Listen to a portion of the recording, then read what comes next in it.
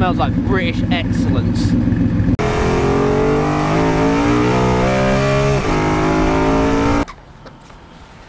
Are we recording? Yeah. Oh, what's up? So, yo, what's up everybody, and welcome back to a brand new video, obviously. Well, it's brand new right now. It won't be tomorrow. It'll be a day old. You joined me down at Mantis Cars today, and they are allowing us to get up close and personal with this.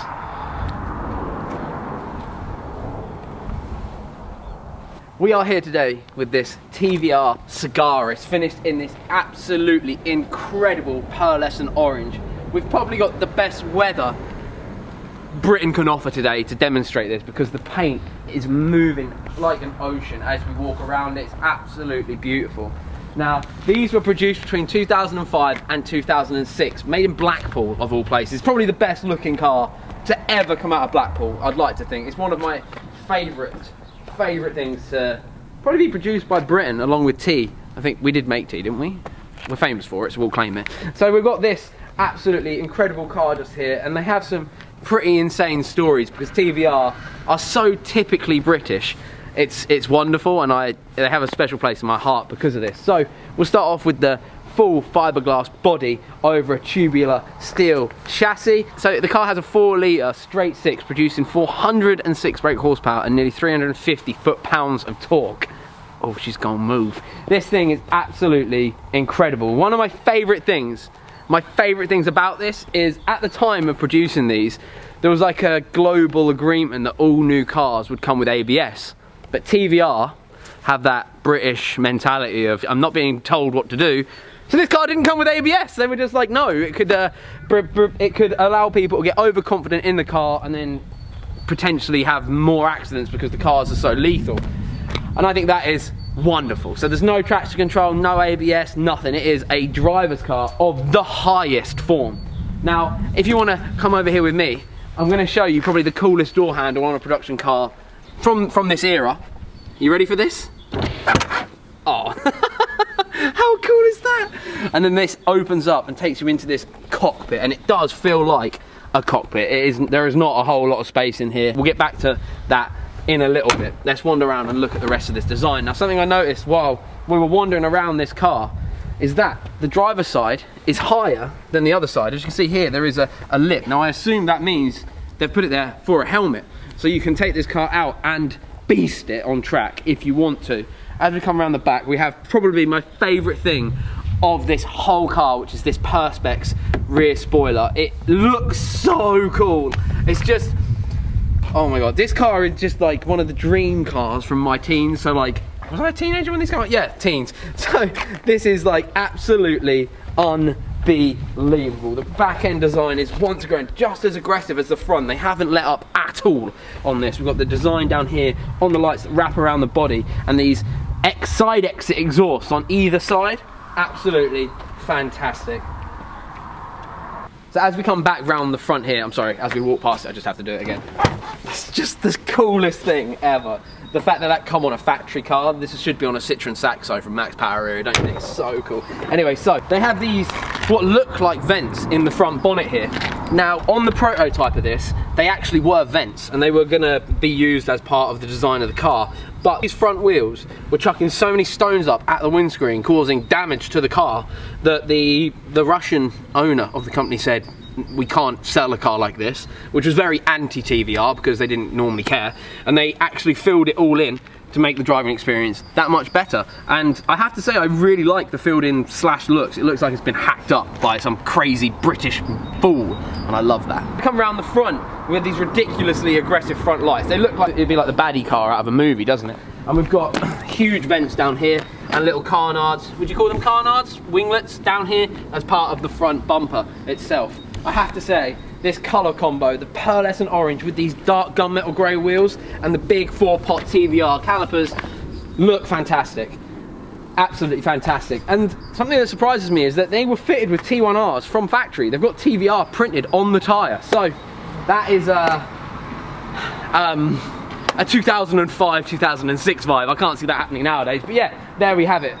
What an amazing car. And we also have this insane bonnet. which is like two-piece. So this center section can come out, and so can this other side come off as well. So we'll try and do that shortly, but I'm not going to be doing that because I don't want to break this car. So should we check out the inside, Zach?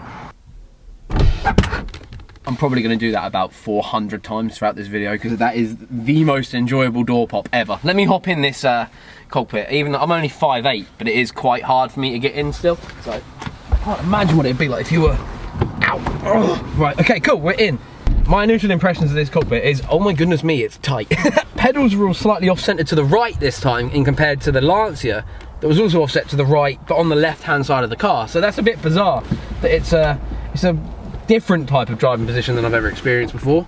But until I've actually had a go, who am I to comment? It might feel great. I really like the aluminium, I think they're aluminium stalks on the car and all around inside the dash. It's all that silver alley style. Another thing I've noticed with this thing is that even though it is a sports car and there really isn't that much to it, the decor of the car is quite nice. So you'll see on the front here, it's leather with orange stitching. You've got the black leather seats with the suede orange in the middle, and they are really comfortable seats, like way more comfortable than I assumed they were going to be. To get out of the car though, now this is the most weird thing I've ever done, because I sat in it while it was in their showroom, and Ant, one of the owners of the company, was on the phone, so I didn't want to be rude and interrupt him. And I was sat in here like, I don't know how to get out. I was like, I can't work it out. So I pressed this button, and look at that. How cool is that? Can I do that again, just to show you? You ready? That's just so good. Why don't cars come with quirks like this now? I also love that it just comes with a basic racing steering wheel. I love that it is probably one of the rawest driver's cars I've ever sat in. I always thought the S2000s were pretty good for stuff like this, having everything centered around the driver. But this is to a whole new level. Everything's just here, like everything is here in one position. It's simple, gear knob, handbrake, radio, the door. I don't know what these other buttons do just yet, but we might find out shortly.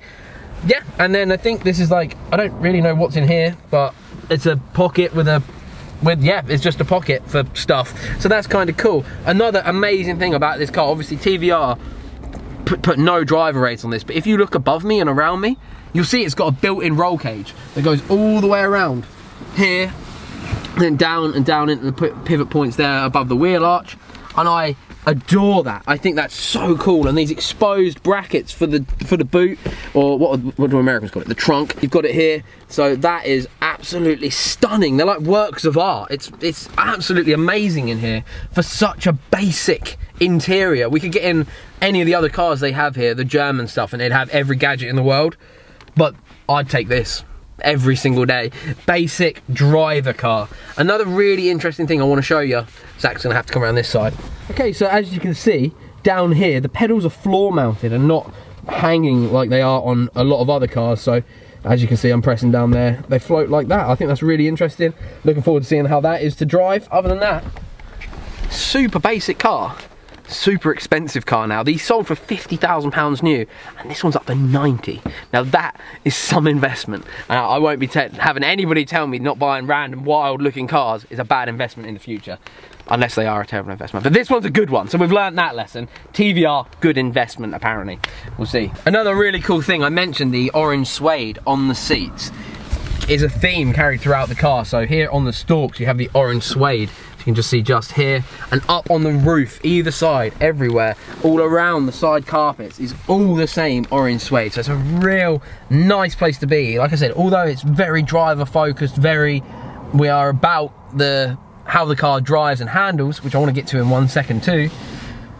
You have a little bit of home comfort with the suede everywhere. I mean, not that I've got any suede in my house, but you know what I mean. It's a comfortable place to be. Nice thick mats for your shoes. Yeah, lovely. And oh, also you've got carpet all around the tunnel here too. So it makes it feel warm. It's nice, comfortable, even though it is a enclosed, very enclosed, low space.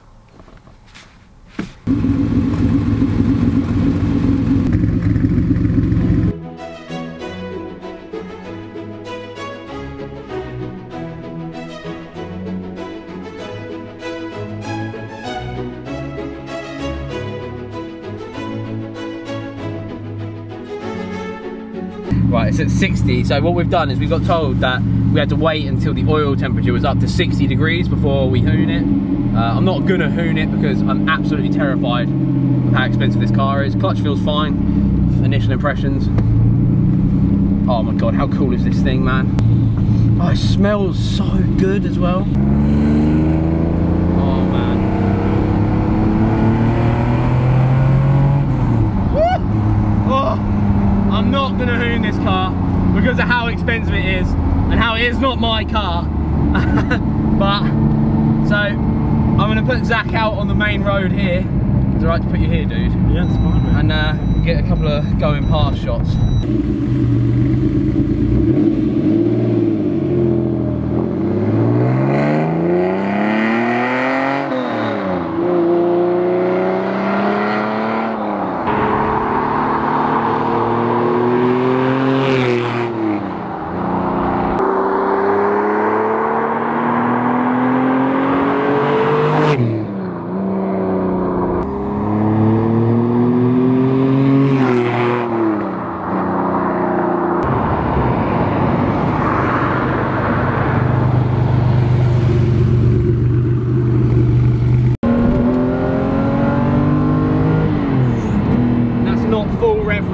I can't drive this car hard because it isn't ours, like, but wow, it makes you feel alive driving this thing.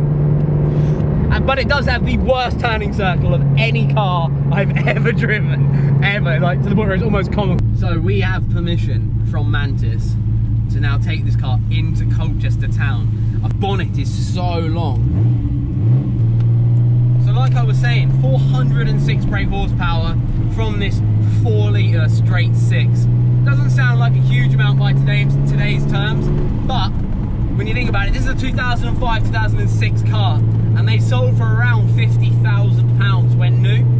This is up for 90, so that is an insane thing to think about, the fact that this has actually gained so much value. I'm going to take it into Colchester town and see how people react, because I believe these are very much a forgotten supercar, and I am going to call them a supercar, because if a GTR is a supercar, this is a supercar. The way this is built, how TVR were just like, nah, no driver aids, this is it. This to me is a proper jolly British supercar, and I love it. And it's just so cool. I feel so cool driving it. Obviously the colour is so abrupt on the road compared to the modern greys and whites and greys and just greys. And we have the Lancia in tow behind us because we're going to go get some photos of it in Colchester now. But what an experience this thing is to drive. The single worst turning circle I've ever experienced in a car. But I'm sure you don't buy one of these with the turning circle in mind. Same with MPG, you're not going to care, right, if you're buying this sort of car. See, I'm not going to experience it on the limit firsthand. TVR actually employed the guy that made the Nobles.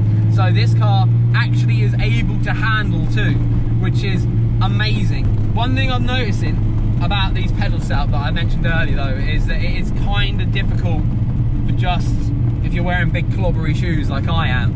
I feel like I should have put me racing boots on for this, but it's an experience in itself anyway. So we're going to head into Colchester now and yeah, get some cool photos. I have to say, cabin noise, not a whole lot of it. When we're driving, it's very nice. The seating position is great. The driving position itself feels really good. Like I said, the offset pedals are a little bit weird. I'm sure I'd get used to them if I was able to drive this for a bit further. The engine on standstill, you can see the heat coming out of the vents. It felt like a real occasion. I just sat there with the heat on. We were like, "What? We're in a wild car." That's all I was thinking. Yeah, it's driving it around Colchester relatively normally right now, and it feels really good. Like, I wish I could take this for a proper rip. That's all I'm thinking. I wish I could put this on its limits. I love how basic all the dashboard is as well. The weirdest thing I'm looking at now is the speedo on the actual dial reads up to 20. 0268. 0268, and it goes up in 2s to 20. You have a digital dash within the actual speedo, giving you all the information, your speed to the exact mile an hour. Right, we are not going to try and cut this guy up. No way. Brakes feel good. Just feels like it's got so much power. seen. Oh, honestly, it's beautiful. Driving a TVR Sagaris, I cannot believe this. Into my hometown. Pretend it's mine for the next hour. If anybody asks, yeah man, I bought it with my YouTube money, my whole 13 quid I'm gonna get this month. I love how this gearbox feels as well. Yeah. Proper mechanical feel to it.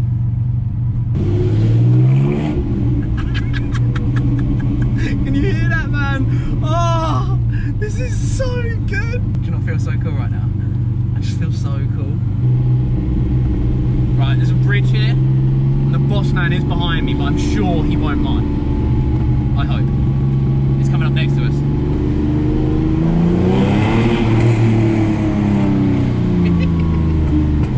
Oh, it sounds amazing.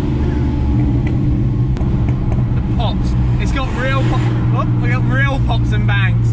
We haven't got a map on this making pops and bangs. We've got real pops and bangs. Oh, this is an experience, man. Oh, it feels so good.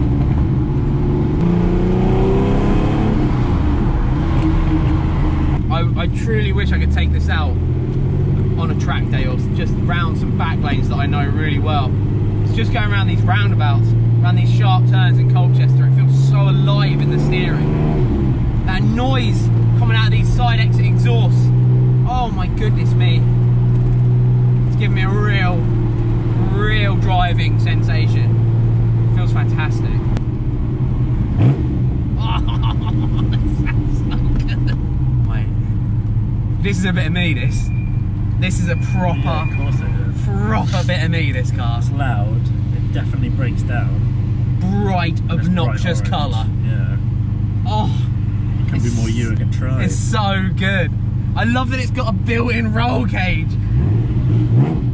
If I sell the M3, the Sylvia, the Civic, and remortgage my house, I might be able to buy one. Oh, it's just so cool. This is the coolest car I've ever seen in my life. I'm having a moment. Zach, I'm having an actual moment. Well, that girl looked, so there's one girl that looked. Neutral, give it a rev.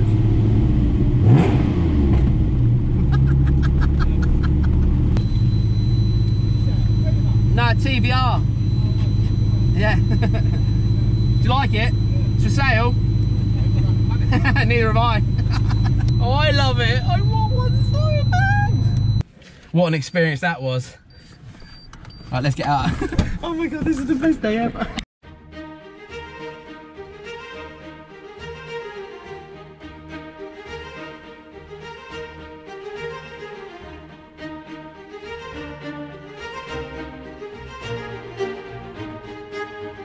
Let's go back.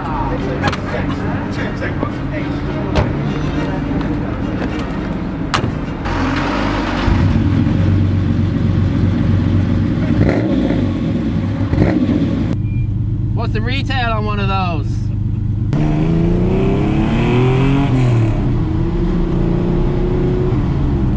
Oh, kart race, come on. Kart race, don't own.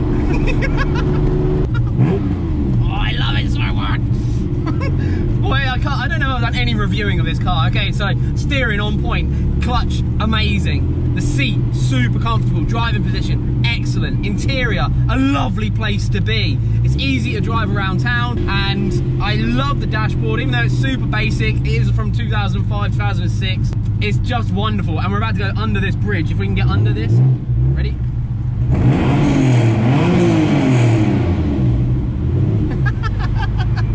That girl herself. This is the best car ever! Ever! I wonder what finance deal they'll do on it.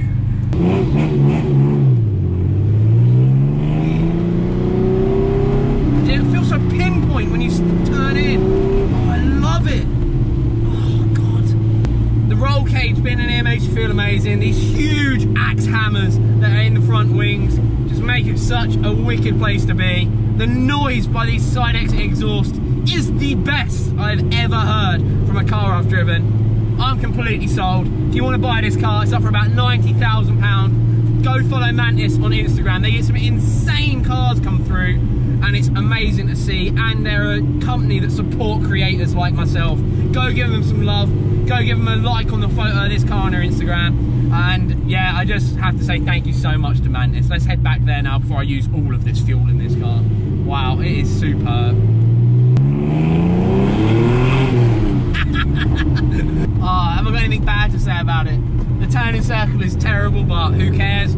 The fuel economy is probably terrible, but who cares? I don't actually have a bad word to say about this car.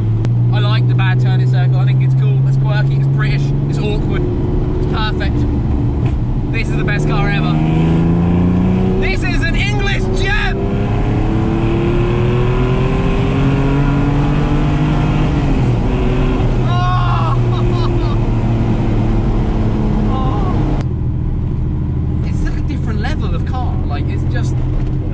It's British people with Russian money going, let's make the wildest thing we can possibly do.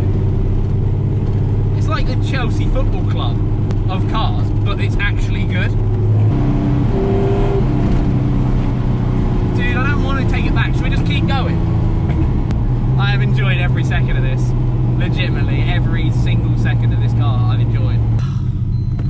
Sadness is kicking in. Is the sound on? Yep. Sound. I'm so sad that I have to give this car back. I have a new dream car, and it's this, and I will get one day.